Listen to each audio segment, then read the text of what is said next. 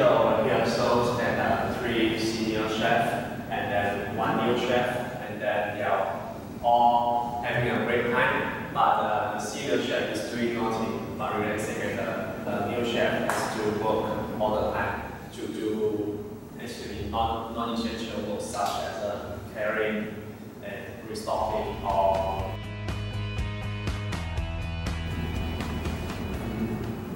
you were a person who was bullied, how would you handle this kind of situation?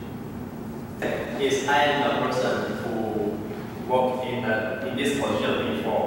We have to handle it.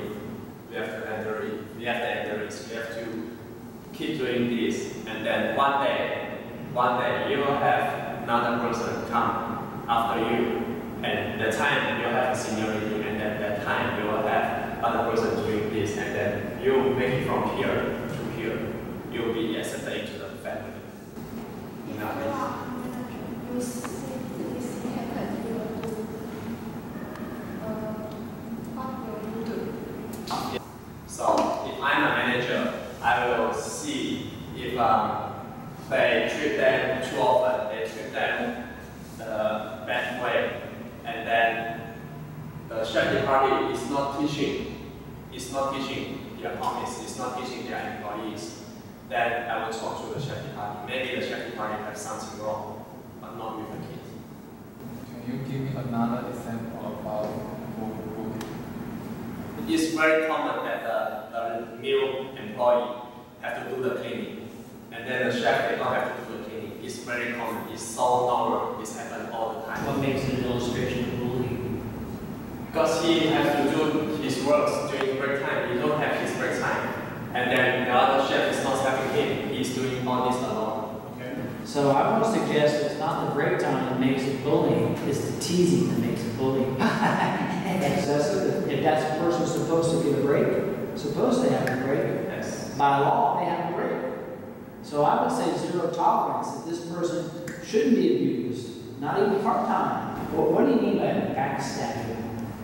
His job is supposed to be refueling and assisting, refueling the buffet line, and then refueling the plates. But one day, chef party project was asked this guy to do the frying, So others chef party, when they saw this, because they think that the commies shouldn't be on top of the work to cook food. So the others chef party thinks that this commies is not respecting the kitchen. So they backstab him. So every time he's not around, and then the community will start talking about him. Or even if he is around, the community is still talking about him and teasing about him. So it creates a lot of pressure to the kids and force this kid to resign himself. Vita, if you were the head chef and you walked into the work area and you saw this happening during break time, what would you do? I will ask them to help. This one. Now let's imagine that the next day you walked in and they're doing it again. What would you do? I think this work should turn on. Turn it over? Okay. Zach, if you're the head chef, you walked into a workplace during break time, you saw this happening. You gave him a verbal warning, and then you walked in the next day, it's happening again, then what would you do? I'm a new head chef, and that I see this culture, then I will do my best to correct this culture, because there shouldn't be one single person to do the dirty jobs alone. He should be at least assisted or accompanied by somebody else, and he shouldn't be using his own rate. Let's say this employee has been here for 2 weeks, and all he is just carrying stuff to do the restocking. And then I will have a talk with his mentor. If his mentor is still not doing good, but I have no reason to fire his mentor, then I will put this guy to another department. Okay, so what you're saying is that you would transfer the newbie to not the mentor. I won't transfer mentor because the mentor has his professions. So I have no reason to fire his mentor because of a new. But he failed to be a mentor. Then if I've proven that if he is doing good at another So I've proven to the mentor that this mentor is not qualified to take the newbie. Okay, then what do you do with the mentor? Then maybe I'll assign him to another task where he don't miss the newbie, when he don't need to cooperate with other teams. Or else I will give him a strong warning that if you still cannot cooperate, still cannot work with other person, then I will have to let you go and find something else to do. Is it typical in a kitchen for people, every person has a mentor?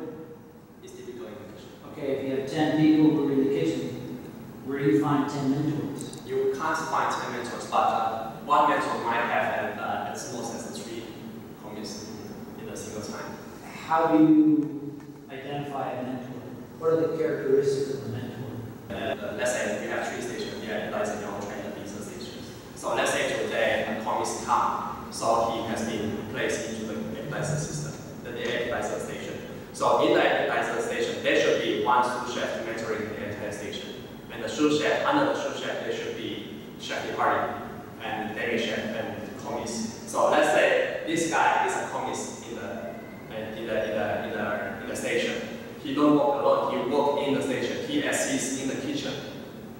He assists in the system itself. So you don't have to, his mentor will be the demi chef, the chef de partie, and also the sous chef is responsible for him. So you don't have one mentor by his own, like let's say only the chef de partie is responsible for him. No, but the sous chef also will be responsible to take care of him. Anything else you'd like to say? Well, this is kitchen. Everybody knows. Yes. Okay. Okay. Well, thank you very much. I appreciate it. Thank you.